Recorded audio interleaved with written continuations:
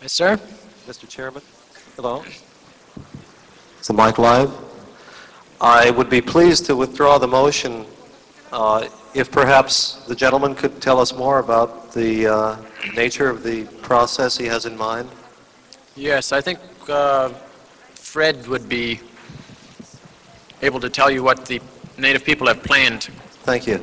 Well, I can't speak for all Native people in Canada. I can speak on behalf of the Native Council of Canada, which represents the Métis and non-status Indians.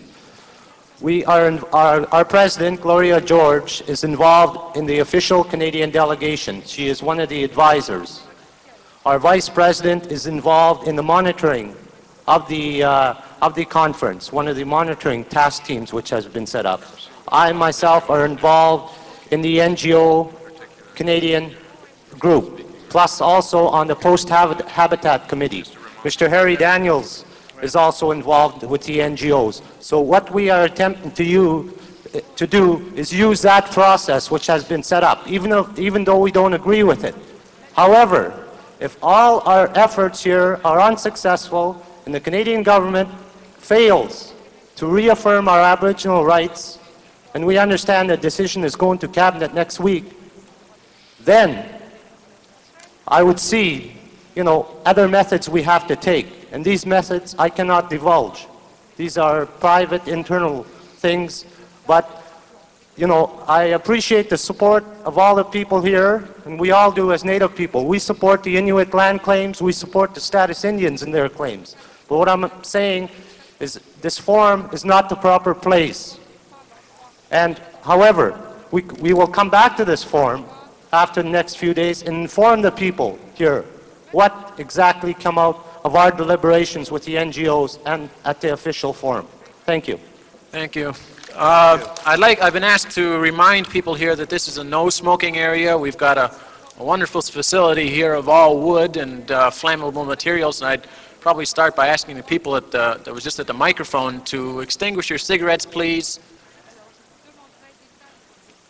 The UBCIC film, the Union of BC Indian Chiefs film, Land is the Culture, will be shown immediately after the Inuits film, and I understand that Inuit film is just about kicking off now in that general direction of the building. It's an hour's film. The Union's film is about 28 minutes or 30 minutes long.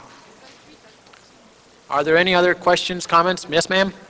Yes, I would like to make a statement on behalf of Native Women's Association of Canada as president, that we feel too that we have just met with the Standing Committee on Indian Affairs in Ottawa on the 25th. We feel it's very important to support the Aboriginal land claims, but we also want recognition of the status of Native women, and I would like to quote what we had said. We are upset that the government is giving consideration to the establishment of a federal human rights commission which will specifically exclude grievances of Native women. We understand further that Canada last week signed and ratified the International Covenants on Human Rights, and that this act will allow Canadians to have legal recourse to justice in areas affecting political, civic, economic, social, and cultural rights. In this light, we would like to see the government's international actions translated into domestic policies to alleviate the double standard of treatment of Native women.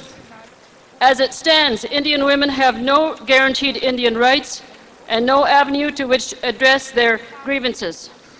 Thank you. Thank you.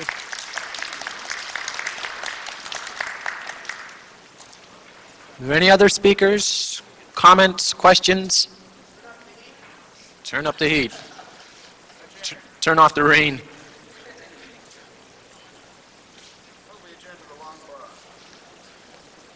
If there are no other questions, I guess we'll conclude this session today, and again remind you that the World Council of Indigenous Peoples will hold a land claims workshop tomorrow at 1 o'clock in Hangar 6.